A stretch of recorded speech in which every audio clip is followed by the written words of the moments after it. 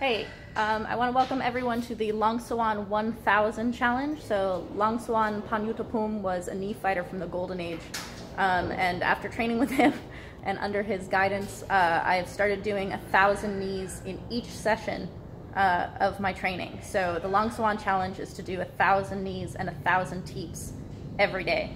If you don't start at that, that's fine, and if you don't reach that, that's fine. The idea is to increase. I've started already, so I used to do about 300 knees, and now I'm doing 1,000 knees and 1,000 teeps at each session every single day.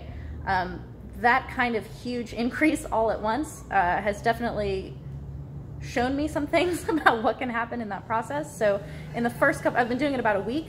In the first couple of days, I skinned my knee. So first I skinned my right knee because you're very sweaty and you're on the bag and you kind of drag your skin a little bit.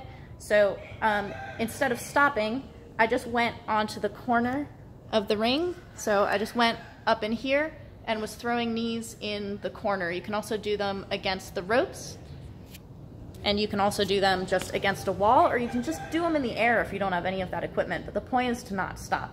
So I made a video where I was throwing knees in the corner of the ring so that you can see it, and that's on my page, but you don't actually touch the corner at all. So you're throwing them in the air, but you're like using the corner of the ring for balance, and you can really like swing your hips on them, which is really good. So you keep the like momentum of them, even though you're not making contact.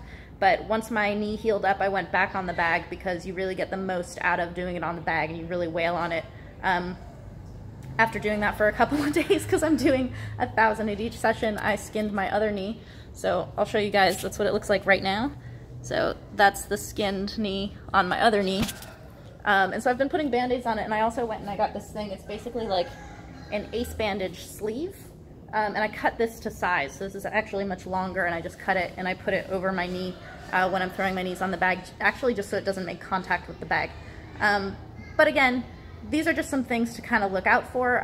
You're gonna feel it for sure in your quads and in your hip flexors. They're gonna get really sore, but just stretch out as much as you can, keep going.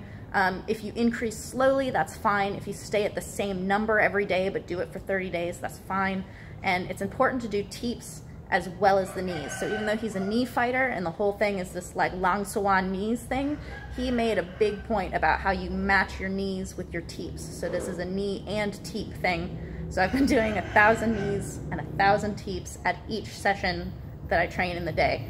My teeps get really low because I feel them in my hamstrings, and I end up just doing leg teeps over and over on these long bags. You can also teep a wall, but I've been bringing myself over to a higher bag that we have. It's a heavy bag that sits about waist level on me to force me to teep higher because the bottom of the bag is about at my waist level.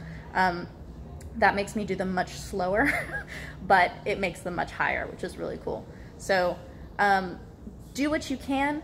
If you start out at 20, that's what's comfortable for you, just push to 21 if that's all right. But the point is to just keep pushing yourself. Every single day should be hard. Don't hurt yourself, but challenge yourself. Every day should be a challenge. It's not easy for me to do 1,000 at all, and you just got to keep doing them. And at the end of the challenge, if you're doing the same number you started with, but you're doing them all in one pop, or you do them faster, or you do them feeling like you're much stronger, that's having succeeded in the challenge. That's really what it's about.